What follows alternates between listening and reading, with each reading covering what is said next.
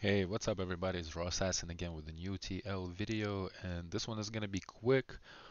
They just had a live stream with the developers. I did not watch it because I just woke up and I have to go to work real soon. So the news that they posted on the official website, I'm gonna just go over them real quick. And later at some point, I'm gonna watch the stream or I'm gonna watch a recap and probably gonna make a video on that. I've heard they gonna work on a lot of PvE updates. Yes, a lot of PvE updates, which is probably still good.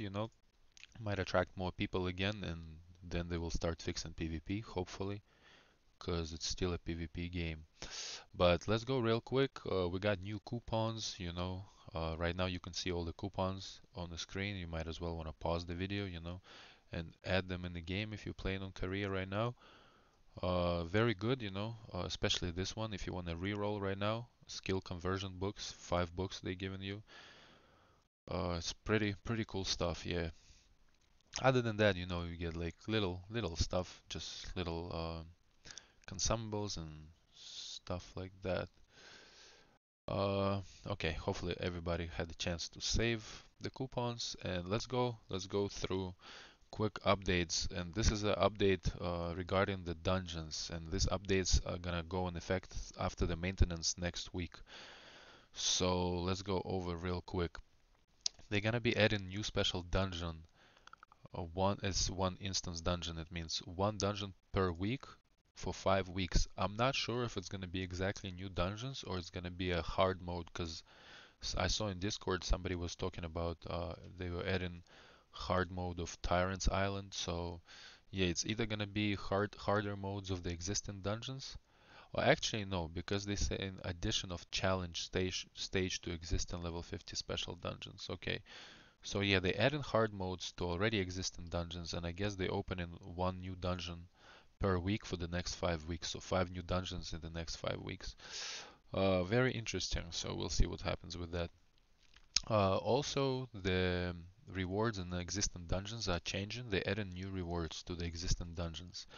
As you see, all the purple items are the new rewards that you can get in the existing dungeons. So see, we got Ghost Wolf armor, Dead Dealer's Touch. I'm not sure that some of the translation might be a little messed up because it translates from Korean, so in-game translation might be different. But it could be Reaper's mask, right? And armor, yeah, like okay, I know the cloak, the green cloak. Yeah, really cool stuff. So yeah, we'll see the chances and all that. But just the fact that we can get boss gear now, I mean the pieces of gear not just from the bosses, yeah, but also from the instance dungeons. That makes it easier for regular people who are not in big Zergs to obtain the items. Um, okay, so also they're gonna be adding new. Wait, hold on.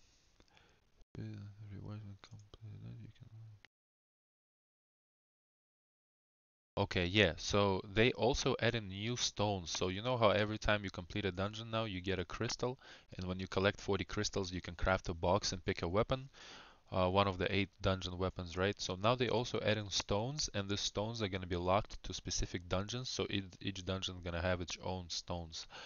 And after you complete a dungeon, you're going to get a stone. And then when you collect a certain amount of stones, I'm not sure how many we're going to need.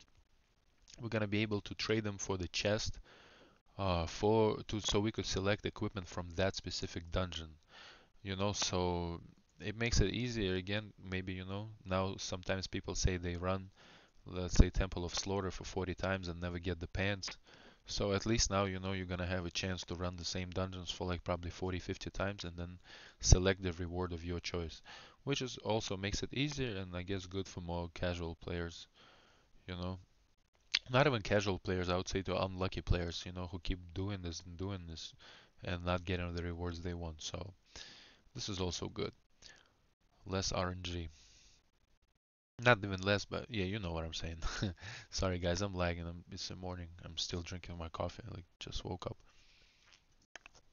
Barely. Also, the maximum amount of dungeon points, the instant dungeon points is going to be changed to 4,500 from 5,000. Not sure why.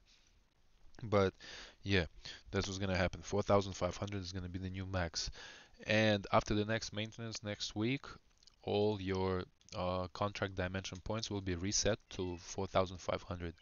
So if you know, try to burn all your dungeon runs before the maintenance because they're gonna be set to max right after. Also, they're talking about they're gonna be adding different events. Uh, they're gonna be giving out those new stones based on your previous dungeon play records. Not sure if it's from your start or not or what, but maybe it's for the last week, for the last month, we'll see. But yeah, guys, you know, this as far as the dungeons, this is it. I'm sure there was a lot more info from the live stream. I'm definitely gonna watch it later when I have time, but unfortunately, I gotta make the same video in another language right now, in Russian, and then I'll have to, yeah, go to work. But thanks for watching. You know, remember to like, subscribe, hit the bell notification button, yeah, comment on the video, and I'll see you soon, guys. Peace. TL is getting more interesting. I love it.